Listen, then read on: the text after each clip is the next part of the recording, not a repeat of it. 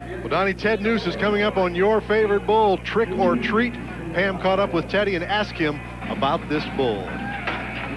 Ted, you've drawn Trick or Treat. With that bull, it's either money or mud. What will it be? We'll know in just a little bit.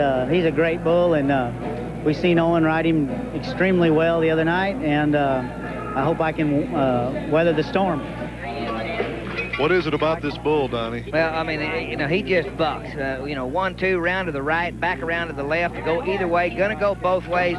This guy, he's a veteran. He knows how to do it. 14-time national final, gonna go left first. In trouble quickly. All right, watch out. This bull does it all. That is a rodeo bull. I think he's the best one on tour. Not impossible, but there's none of them impossible when they're getting mounted with these guys every time they show up to a rodeo. Well, as Ted mentioned, Owen covered him in the first round, Donnie. Did you see that? That bull nearly made a full turn and wasn't even hardly out of the chute.